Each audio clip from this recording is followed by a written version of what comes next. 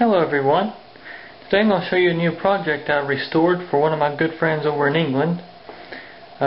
This is a Moog Source, and basically I took it all apart and cleaned it up, and it had audio issues, which was a burnt resistor, and so I replaced that, did some work to it, and now it works great.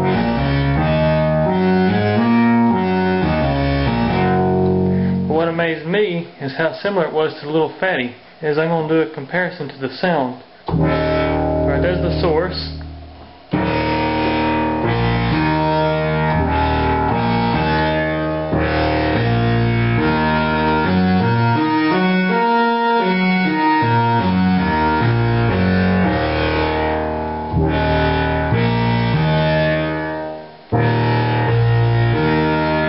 As you can hear, they're very, very similar in sound. In fact, in my opinion, this is like the vintage Little Fatty. It's just so much like the Little Fatty in so many ways. But anyways, this thing was all in pieces pretty much when I got it. The wood grain had fell out. So I fixed all of that and basically took it all apart and just cleaned it. It needed a good cleaning. And as you can see now, it's pretty shiny and new looking. And just exactly what I was wanting to do.